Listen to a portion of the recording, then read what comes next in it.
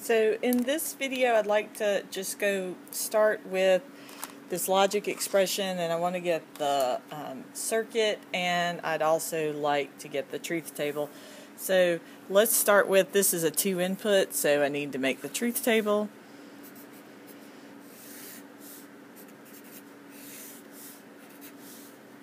Alright, and I've got my 2 inputs and my output there, so 0. Alright, and first I need to put in a 1 everywhere A is 1, so that will be here and here.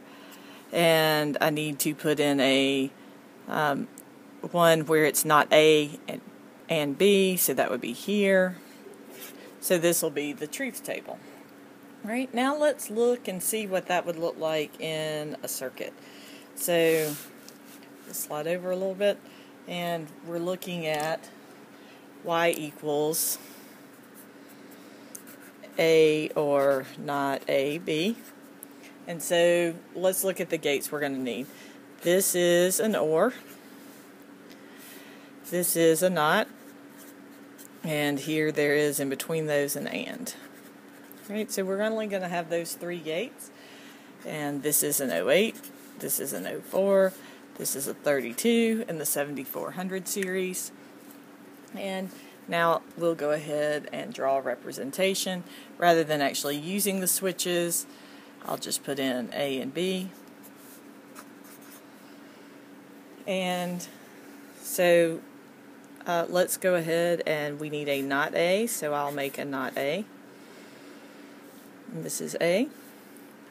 So not A has to be joined with B in an AND gate. And so that's going to be, if I label those, this is not A, this is B. So this is not A and B. Now the next thing I needed to join that with an A. So I'm going to come down here, just jump out, and those 2 things needed to go into an OR together. And this would be my output, Y. Okay? So this one was A, and so this was A or not A, B. So that's what our logic circuit would look like.